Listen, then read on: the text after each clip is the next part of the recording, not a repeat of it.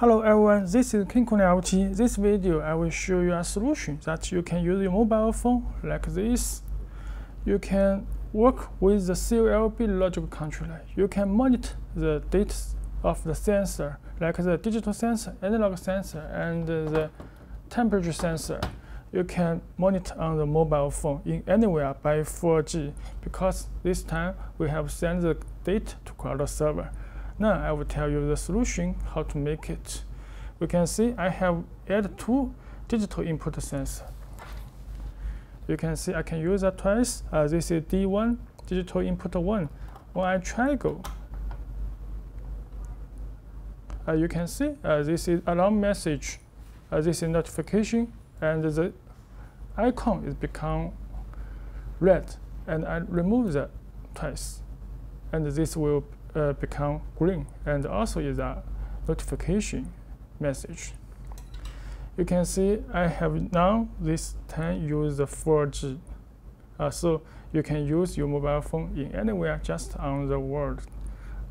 So you can go to anywhere to monitor the sensor. Okay, let's look at the principle. Because this time we have detected the sensor and send the data to a MQTT broker. This is I have found a public free MQTT broker. Also, you can use your own private MQTT server. Send this data and let the controller connect to your own server. It's up to you because we can find some free MQTT server. Just for example, tell you the principle. And the second, you need to find a MQTT Dashboard.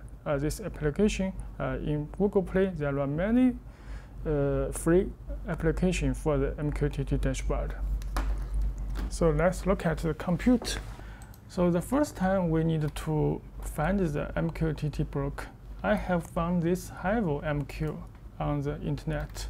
So there is broker IP as a domain name and the port.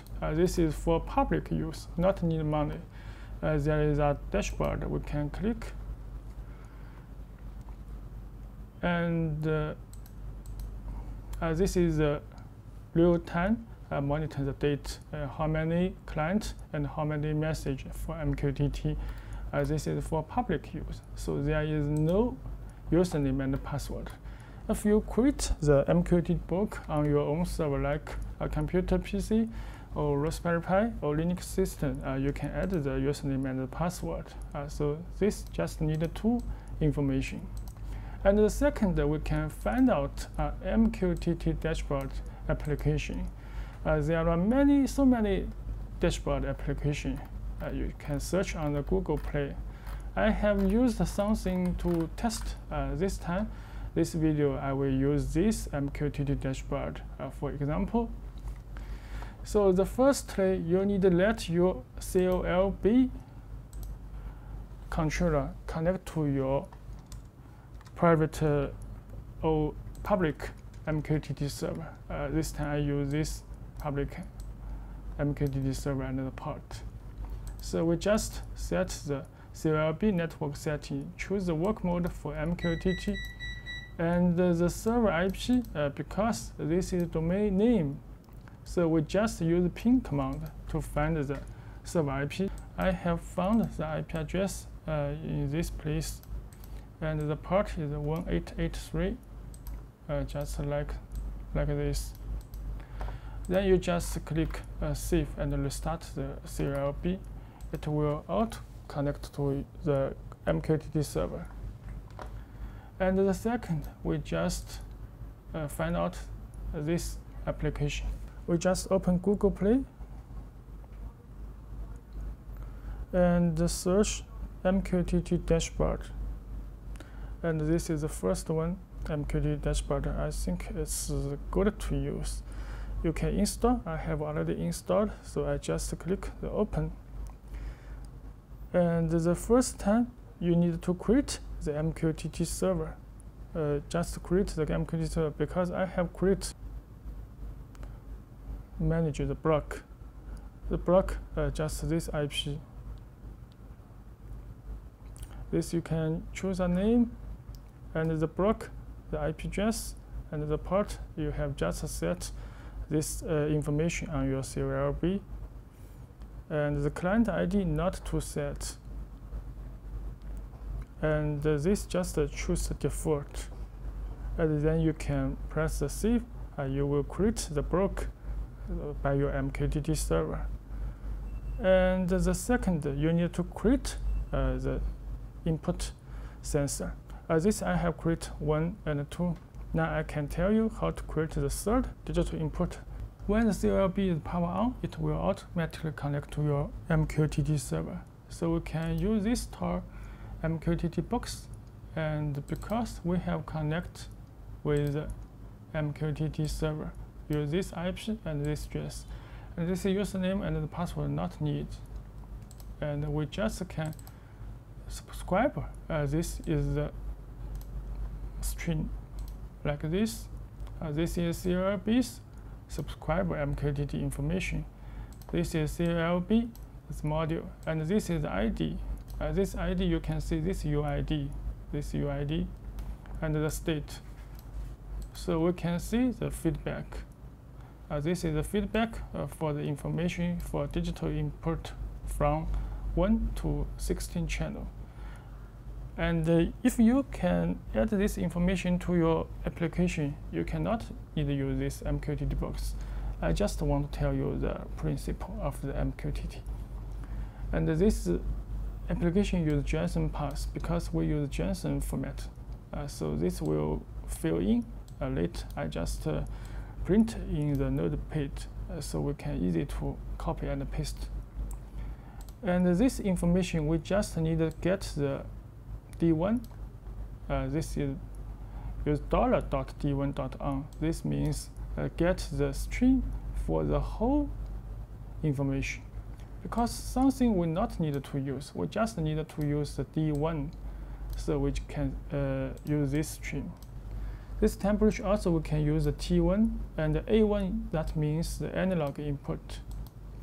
So we just fill in these 3 items on your mobile phone. Now the first time we try to use the D1. So we can use this mobile phone, and you can press the plus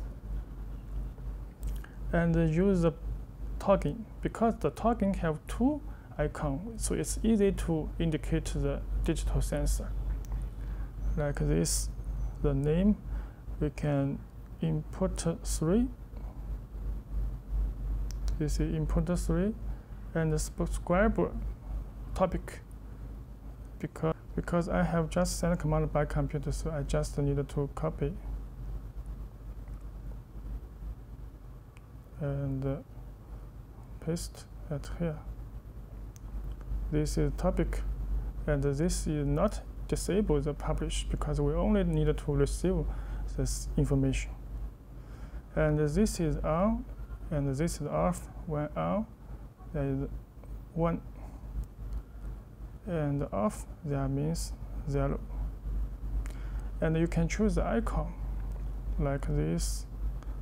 Press when this is on, you can choose a red, and you can choose a sensor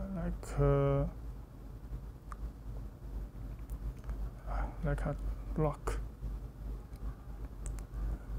And we can choose off, can green, and also choose the lock. Maybe I can choose this one. Okay, now I can click this Johnson extension, and this is the Johnson payload. So this time I need to digital input 3, so I can copy this.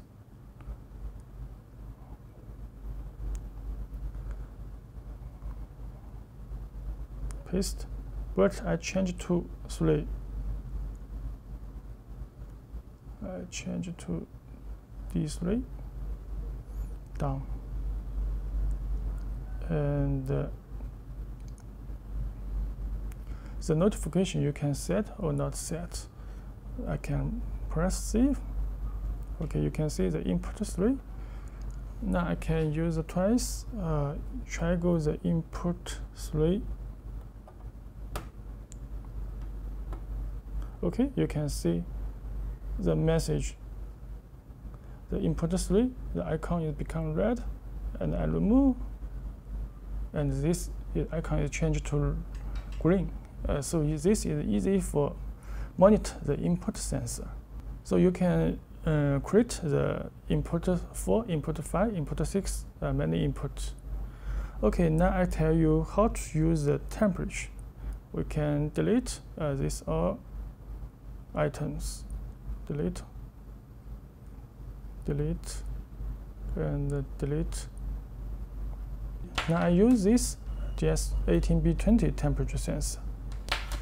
We can power off and connect with it. Okay, this now is power on. This is T1, the first channel of the temperature sensor. You can see I connect this. Okay, now I need to add the temperature sensor. Just press this add and choose the test. Because the temperature is the value, so we choose this one. Just the T1. And the subscriber topic is seen. I can copy this.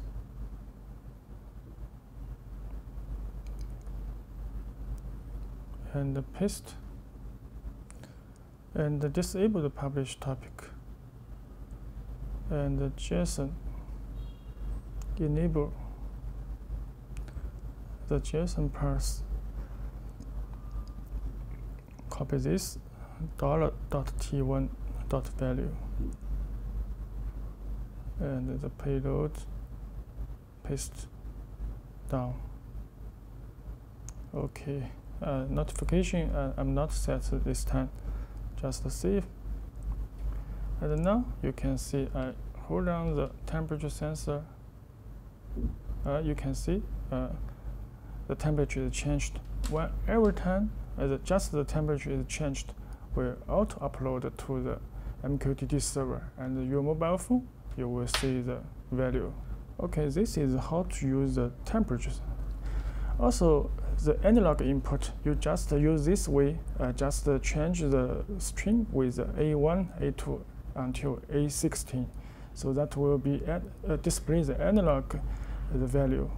So if I open the application and close this alarm and open the dashboard again, connect to server. Okay, connect to server. Then you can see the value will be automatic. So now you can go to anywhere and detect your temperature sensor on your mobile phone. So this is how to use the MQTT dashboard, integrate with the digital sensor and the temperature sensor and the analog sensor. This is a way for your remote country and remote monitor your controller used by your own cloud server or by the public MQTT server. Okay, thanks for watching.